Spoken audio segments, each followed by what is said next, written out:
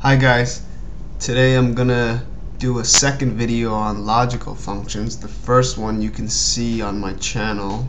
It's the if statement, the if function in Excel.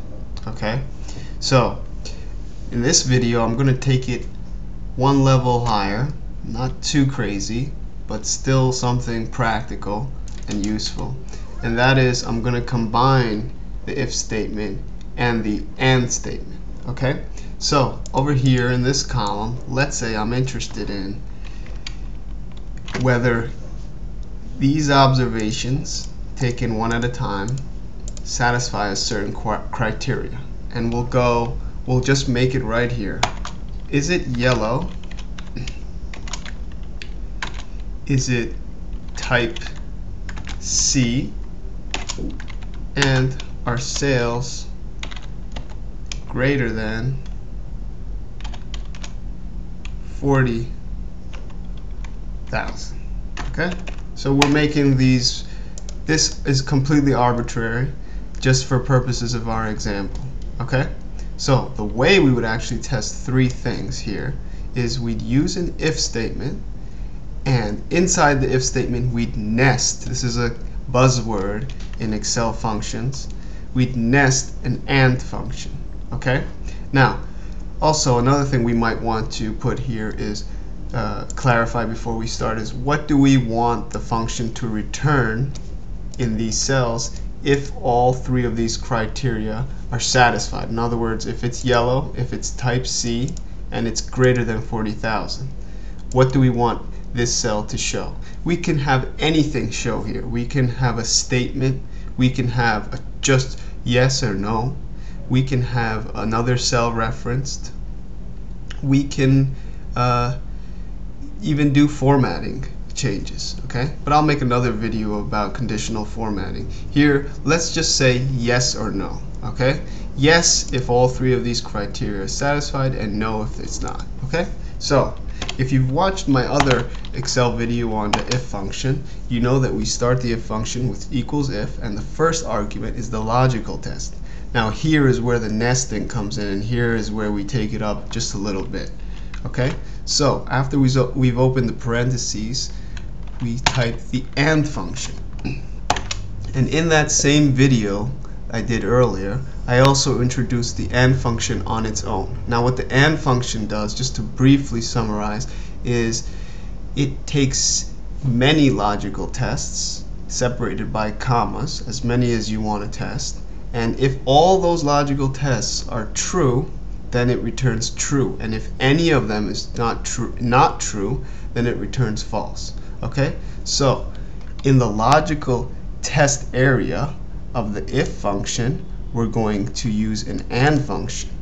So after we type and, open parentheses, we're going to check if cell B3 is equal to yellow, because this is what we want to test, comma, the second test in the and function is if cell C3 is equal to the letter C, because that's what we want to check, comma, if cell D3 is greater than 40,000.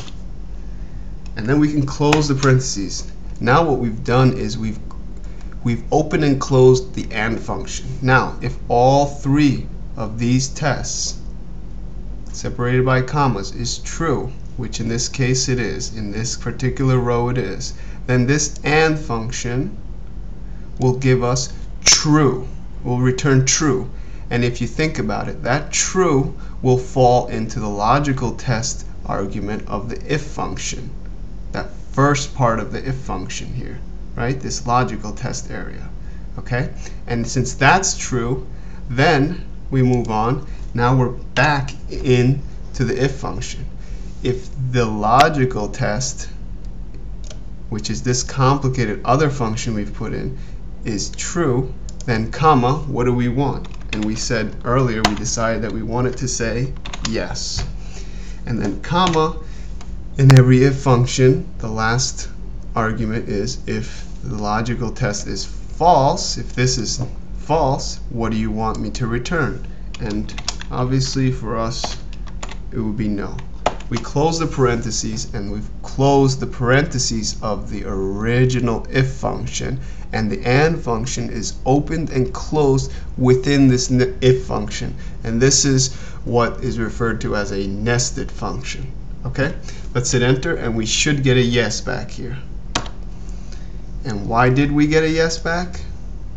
Because it was yellow, type was C, and sales were over 40,000. So all three of the criteria were satisfied. Okay, and then just like every other function in Excel, if it makes sense and if you've set up the function in a proper way, you can simply grab the right corner here and either double click and it'll drag it all the way down, or you can just drag it down in with the same bottom right hand corner all the way down. Now that's funny. Every other observation fails this test because, let's see, not yellow automatically, that would cause the function to fail. Not yellow, fail, fail. Yellow, but not C, so it fails. Fail based on color, fail, fail, fail. Yellow fails based on type, type is not C. Yellow, but fails based on type, and there's no more yellows. But just for sake of adding one more observation at least that satisfies the criteria, let's change this to C. And if I hit enter, this should turn to yes, and it does. And actually, let's tinker with this sales. Let's make the sales just $50, and we should see this turn to null because the sales will have dipped below our criteria of greater than 40,000. Okay, so if we make it 41,000 again, boom, we're back to yes. Okay, so that was a little introduction to nested logical functions, and you'll see that with logical functions it actually comes up quite a bit where you have to nest multiple if functions and functions, and there's even or functions, which I'll show in further videos. But for now, I hope you understood the logic, and if it was a little bit too advanced, please go back to my channel and in the Excel's playlist find the if function video, and that'll be a good primer before you dive into this video. Okay, till next time, hope this was helpful. Subscribe to my channel, comment, please let me know of any other things you want me to cover in Excel, and practice, practice, practice, and come back and check out my new videos in the future. Thanks a lot.